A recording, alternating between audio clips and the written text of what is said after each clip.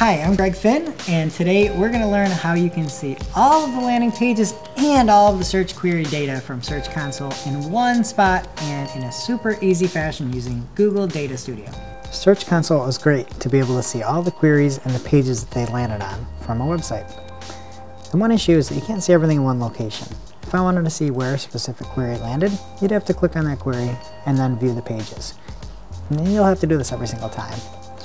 The other issue is that you can't even see this in Google Analytics.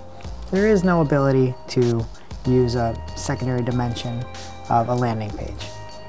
But there is a workaround to see everything in one location. What you'll need to do is go to Data Studio and then set up a table, and you'll have to pull in the information from that data source.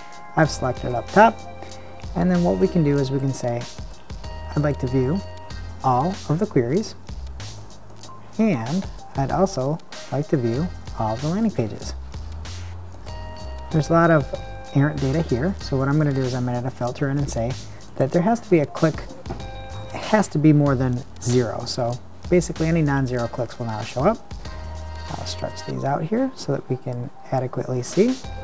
And we can see all the queries, the landing pages, and the clicks that have been driven.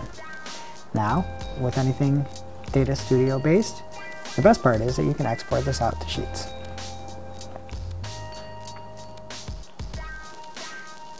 And there we go. Now we can see every query that brought somebody to a website and the landing pages that they arrived on. So you can slice and dice this information as you see fit. And there you have it. Now you have all of your landing page data and query data in one spot thanks to the magic of Google Data Studio.